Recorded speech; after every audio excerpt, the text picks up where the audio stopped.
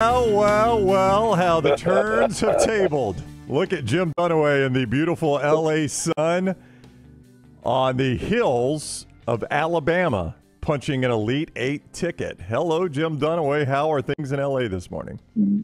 Well, here's a quick weather update. The sun is rising over here. This is the first day out here where there has been no cloud cover really over us. And we've seen the sunrise in the, I assume that's the east over there. It has been it's the same in LA as it is everywhere. Yes, it is the east, yes. It has been a whirlwind few hours since we last talked to you on the video platform last night. I'd like to tell you what the inside of my room looks like, but I probably can't tell you. Yeah, it got late quick last night. It got late quick, and Alabama's still alive, man, still alive. And I was trying to let you guys know, I said, hey, Brownie, I'm going to need some help if Alabama loses to North Carolina. I've never had to change a flight and move it up. I'm booked to leave on Sunday. My hotel was only through Friday. I don't know how we got into that situation. But I extended my hotel, and the flight is going to stay as is. One more game. They got another game out here in L.A., and what a night.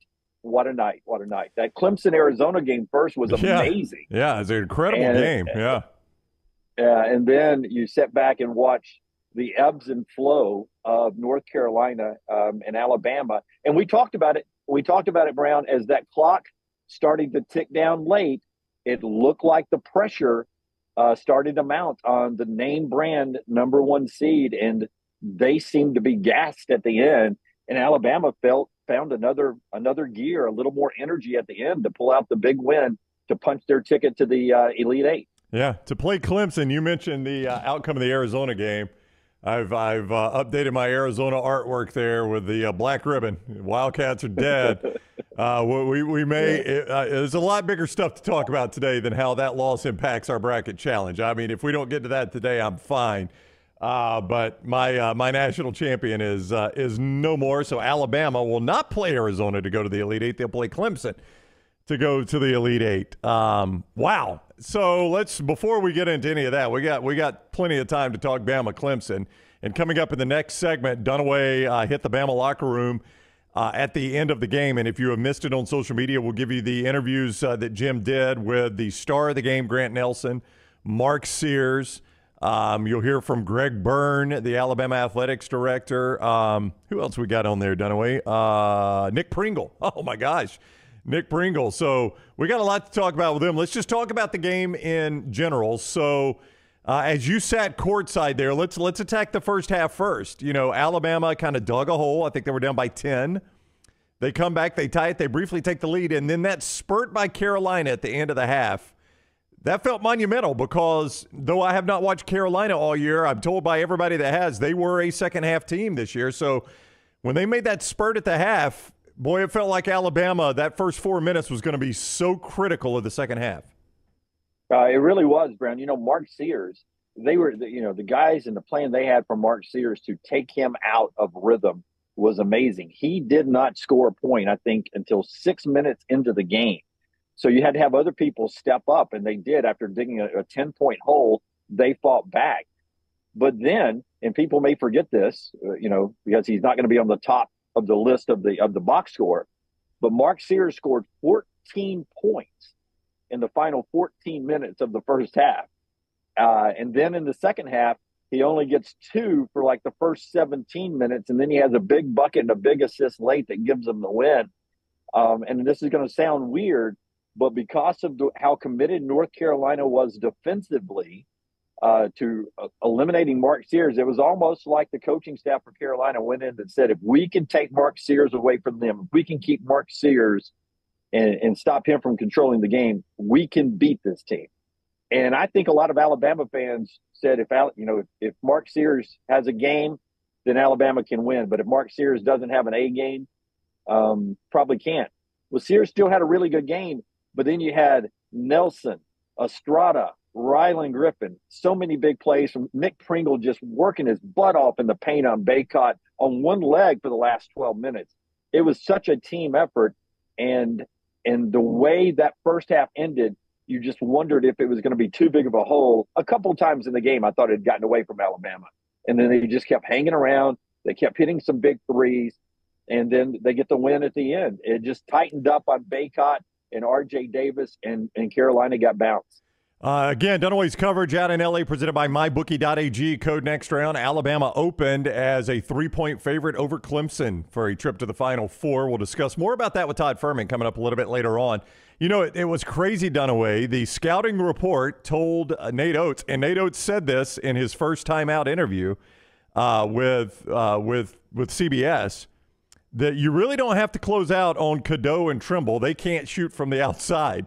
So what do Cadeau and Trimble do? They hit their first 4 threes, and you're like, yep, what's going on here? I thought I did not have to guard those guys.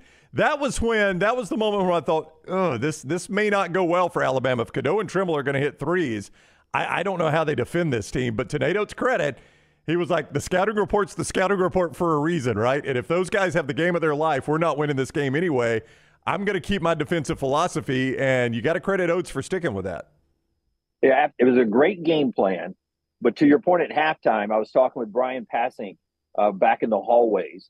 And at halftime, he was like, Jim, I forget which one of them had hit 8 threes all year. And the other one had hit 11 threes I know. all year. Yep. All season, 8 and 11. And then they were 4 or 5 in the first half, those two guys. So they were dropping a guy off of them and really trying to take R.J. Davis or Baycott away from the rotation there and forcing the other guys to hit it.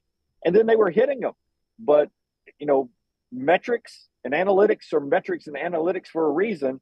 So you're right. Credit Nate Oates and the staff for hanging with that, saying, man, if we let RJ get hot, we know how that ends. What? So let's see if let's see if those guys that have only hit 8 and 11 threes all year, let's see if they can stay hot. And to the credit of that, R.J. Davis, 0 of 9 from beyond the arc. So yep. you said, I don't think these guys can do it. I'm going to stay on the guy that's a first-team All-ACC player, and I'm going to let these other guys shoot. And for whatever reason, Trimble did not try another one. He hit both of his. Now, he only played 11 minutes. He hit both of his, but that was it. But Cadeau, he did what you wanted him to do. He kept shooting, thinking, oh, I'm hot tonight.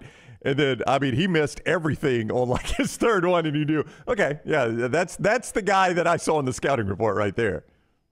100%. And early on, in the first half, Brownie, I think it was 62% threes for North Carolina. Bama hit 50% of theirs. They were 7 of 14 in the first half in threes. We were on pace to easily fly over 173. And then we came out in the second half and watched a basketball game between North Carolina and Alabama that, it felt like it went 10 minutes and maybe they split 10 points each at that point. It slowed down and cold shooting, whatever it was, great defense. Credit to that Alabama team. And, that defense, it's been the talking point all year. It's been the talking point all year. And it was we made the point on the postgame last night. What did it come down to at the end? The irony of all ironies, as much as we have spent talking about Alabama's defense, and Nate Oates has talked about it, Ken Pom has given you the ratings and all those things, the thing that clinched the win for Alabama was a shot clock violation by North Carolina. I would have picked 1,000 different ways Alabama locks up a win than forcing a shot clock violation from North Carolina. Because that's a good offense. They're a good offense, and ultimately that's what did it. And it wasn't just crap North Carolina shooting; they couldn't get good looks. Alabama locked them down defensively on that final possession and forced the shot clock violation. And you're like, that to me, that's one of the greatest ironies I've seen. That's right. It's like bad kicker hitting a 58-yarder to win the game, a guy whose his range is only 44, but they've got to try it here, and he nails it, or whatever other analogy you want to do in any other sport, that it was the defense that has been the calling card now in 3 wins for this team, but some great offensive performances. And I'll say this, Bram, and we see it in our chat every day, and it doesn't change. One game does not change that.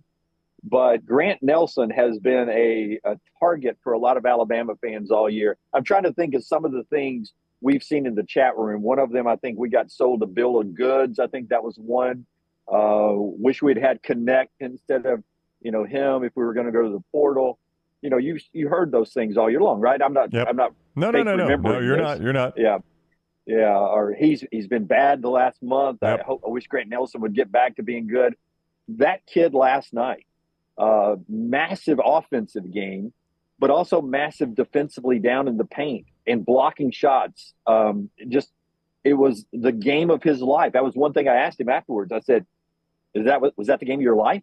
And he was like, "Absolutely. Yeah. Absolutely." And I don't have the stats in front of me. What did he end up, Brand? What was the points and the rebounds? Was it 22, 12? Oh, yeah. I mean, yeah, he had a double-double pretty early, 24 and 12, and then 5 blocks. I mean, that's what's crazy, 24 and 12, 5 blocks, including, by the way, the last block of the game where, I mean, Carolina's just going to heave a prayer after he missed that free throw, and, he blocks it, and that ends the game.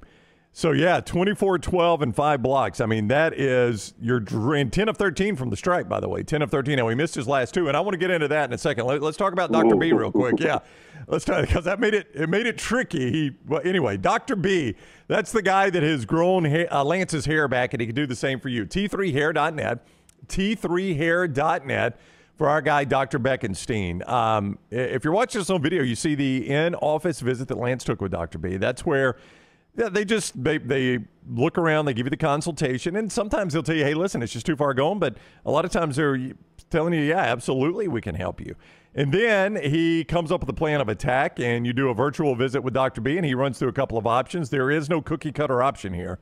It is whatever is the best option for you, and there are many of them. Lance selected one. He's used it. He's gotten great results. You can do the same. T3hair.net for Dr. B, T3hair.net. Our guy, Dr. Beckenstein. Good for men and women, by the way. So Grant Nelson goes to the stripe at the end. Bama up 2. And I was already thinking, do you hit one, miss? If you hit them both, obviously, you're winning the game. It's a 4-point game. You don't even have to play defense. There's 0.9 left. If you hit the first one, it's a 3-point game. And then I'm thinking, you want to hit the second one, but if you miss the second one, it's not that bad because they don't have a timeout. But when he missed the first one, and Jim Jackson, you were in the arena. Jim Jackson asked this on the telecast. He's like, "What do you do here? Do you try to miss? Do you try to make?" He's like, "If you make, obviously, the worst they could do is force overtime. But if you miss, they got no shot to get a decent playoff here." And I don't know what you were thinking in the arena, and I don't know that Grant Nelson has said. I have not seen it so much in the postgame. If he said if he was trying to miss or make or just trying to get it close, I don't know. What were you thinking in the arena there?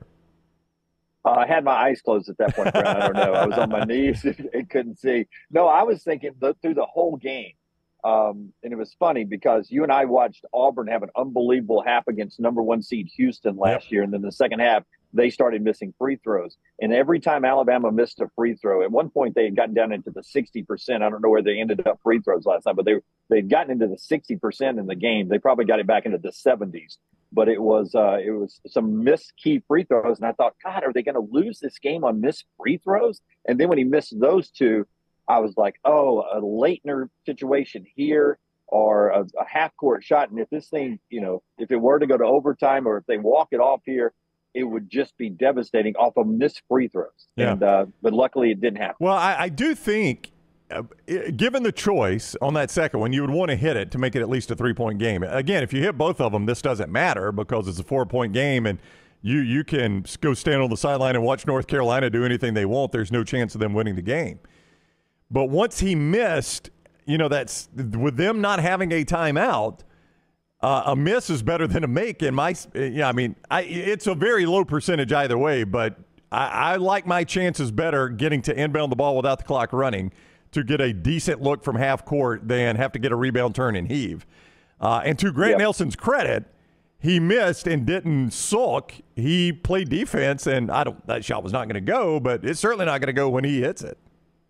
Yeah, exactly right, and smart enough not to get too close to where it's a foul too. By the way. Yep, absolutely. So that's a smart move. You don't get frustrated and try to block it and end up getting a three free throw foul called. But you're right to your point is that everybody runs a 1-second play from the inline to the game ender. It's just part of practice, part of what you do. There's plays to do that where you try to do the Leitner or whatever. So everybody runs that, and when it's just a rebound reaction, that is just it's just chaos, and it worked out for Alabama's favor last night. Yeah, there's no doubt it did. So Alabama is on to the Elite Eight. We're going to hear the interviews, watch the interviews, and hear them coming up in the next segment. But you were in that locker room pretty quickly after Nate Oates had told Jaron Stevenson those kids in Chapel Hill aren't practicing tomorrow, and the water had been thrown around, and Grant Nelson got the hard hat and slapped Alabama's name into the Elite Eight. So you were in the locker room shortly after all of that. Just describe the atmosphere in the Alabama locker room when you went in. Celebration had cranked back up a little bit because the way it works, there's a 10-minute cooling off period. And then they take the head coach and 2 stars down to a interview in the main interview room up on the podium. We got some of that up as well with Nate Oates. And so you've got Mark Sears and you've got Grant Nelson that leaves with Nate there. Then the room is open. And I go in there, and Nate had already, and you can go to, and I encourage everyone to do this. It's not on our platform, but Alabama men's basketball, their account, they shoot video that we can't get to inside the locker room. And it's an amazing celebration scene. And then you just go check it out. We'll talk about it later, what Nate Oates says to the team about Monday's practice. It was very emotional still when you got in there. And you'll see in the interview coming up, Nick Pringle, one of the baddest, meanest, no, I won't say meanest, roughest guys, toughest guys on the court, talking about how he was in tears. And it meant a lot to this team to knock off the 1 seed. And they quickly turned their attention to Clemson when we started interviewing them. But you could tell that there was a weight lifted off this team a little bit to become only the 2nd team in Alabama history to get there. Very emotional, from the athletic director all the way down to the managers. Yeah, there's no doubt. There's a lot of angles we'll take on this game. Just a weird night in that arena to see Clemson play the way they did against Arizona. And that was not a fluke. Clemson played better than Arizona. They just outplayed Arizona. I don't think Arizona was very smart. They kept taking contested threes when a 2 would have worked. I don't know what they were doing. I obviously have a personal investment in that situation, having picked them as my national champion, as a reminder. I don't know what Arizona was doing, but I don't know. Like, sometimes you just get a feel, hey, this is kind of a weird atmosphere. Did you feel that way after Arizona Clemson? Just like, man, I've just seen a pretty big upset. It's just kind of a weird atmosphere in here tonight. Yeah, we were talking about, I was on the Crimson Tide Sports Network helping kill. They have a set time they have to go on, and if they're the second game, they don't know how long they're going to have to kill time. So they said, hey, would you come eat some segments for us like you do on the next round? And they're kind enough to mention our platform there all the time when I do that. So I jump on with them courtside, and, you know, they can't do play-by-play of the game, but we're reacting to some of the plays. And the Clemson team, so good at passing, really good guard play, but ball movement is so good, and then just a stingy defense. And I would caution Alabama fans, you don't need me to caution you, you know it's the NCAA tournament, anything can happen. But just because Arizona is beaten and you've knocked off North Carolina, and it's not going to be the dream CBS 1-2 North Carolina, Arizona that I'm sure the TV execs want, it's going to be the one the football execs want, Alabama and Clemson, the Dabo Nick reunion tour. So I would caution, don't punch that Final Four ticket just yet. Remember, this Clemson team came to Tuscaloosa, won in Coleman Coliseum, breaking a 20-game home win streak for Alabama. That team, Clemson, has gotten better since they came to Tuscaloosa. Alabama got better after that loss, then sort of fell off, and you hope they're ramping it up again to get back to where they were at some point early in the SEC season. But this is no gimme coming up just because the number is not a 1 or a 2 beside the name in the bracket. Dunaway, you've been out there on the left coast. They've got the Coca-Cola Spiced out there in L.A. as well. Coca-Cola Spiced with that great raspberry flavor, and it's the flavor you love with Coke Classic and that raspberry flavor added. Yeah, in fact, I should have taken a picture of it inside. Where was it? I think it was inside the arena. Yeah. I think it was in the CBS TNT cantina area where they feed the broadcasting partners. There was a cooler that had Coca-Cola Spice. And so they had one of those stand-up coolers, and I thought, man, that would look good in our studio there. Coca-Cola Spice, I think it is the flavor of spring and summer 2024, and it may be the flavor that I remember Alabama's Elite Eight run with because of that raspberry and then that little spice kick at the end. Just like a Grant Nelson drive to the basket, it's refreshing. It's Coca-Cola Spiced. Elsewhere, before we go to break, we'll come back to Alabama with the interviews Jim did there in Crypto.com Arena after the game last night. You know, I don't know if UConn deserves to be in the Elite Eight, Jim. They only beat San Diego State by 30 in a Sweet 16 game.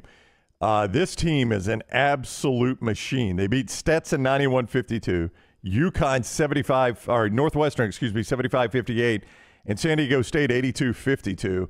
This is as dominant through 3 rounds as we've ever seen a team be in the NCAA tournament. Yes, and they're trying to be the first repeat national champion since Florida did it with Billy Donovan back in the day. And this team, when Auburn got knocked out, that helped their path. And so now they are into the Elite Eight. And, they get Illinois, who sort of pulled another upset. So if Alabama fans are lucky enough to be watching that game, you got to worry about yourself. But I would say everybody becomes an Illini fan on Saturday. Not that you can't beat UConn, but it's the sports gods are weird. Alabama's longest run in NCAA tournament history ended against who? UConn. Yep, UConn. UConn. Yep. And if Alabama's fortunate enough to get to the Final Four, there would be UConn again on, at that point, the longest run in Alabama history. That UConn team back then in 2004 went on to win the national champion. This one's favored to do it again this year. Listen, they don't give out these Final Fours and national championship trophies for beating bad teams. Eventually, you got to beat great teams like Alabama did last night with North Carolina. You're going to have to play great teams the rest of the way. I mean, think about it. We always talk about how tough this championship is, Brown. Alabama on this amazing run so far as we sit here on a sunny morning in L.A., and they're only halfway to a national championship. I know. We talk about it all the time. You make the Elite Eight, you've done something, but you're still halfway home. I mean, it's what's insane about this tournament. One of the most ardent Auburn fans I know, this guy is orange and blue till the day he dies, season ticket holder at Jordan Hare and Neville Arena, texted me during the Alabama and UConn games as they were both going on. And, well, really, UConn had finished up, and Illinois and Iowa State had already started. And he said, look, I did not want to lose to Yale, but I'm realistic enough to tell you we were not beating UConn. He goes, I just sat here and watched them against San Diego State. I would like to have been there. Don't get me wrong. We are not beating them. But Alabama and North Carolina wasn't finished. He said, but part of me is glad I don't have to sit through a night where Alabama might go to the Elite Eight and we would have lost to UConn. So I didn't want it to end that way, but part of me's glad I didn't have to deal with that. Yeah, I get that feeling. But you never know. You never know what would happen in a matchup or a game. And that's what makes this tournament so crazy. And, I really believe more often than not in college football, we crown the best team in the country the national champion. Yeah. I mean, sometimes it's a little fluky at the end, but I believe usually in college football, the national champion is the best team in college football. I would say rarely, less than 50% of the time, does the best team in college basketball win the national championship because this tournament is so difficult. So any night, you just take your chance against the great teams.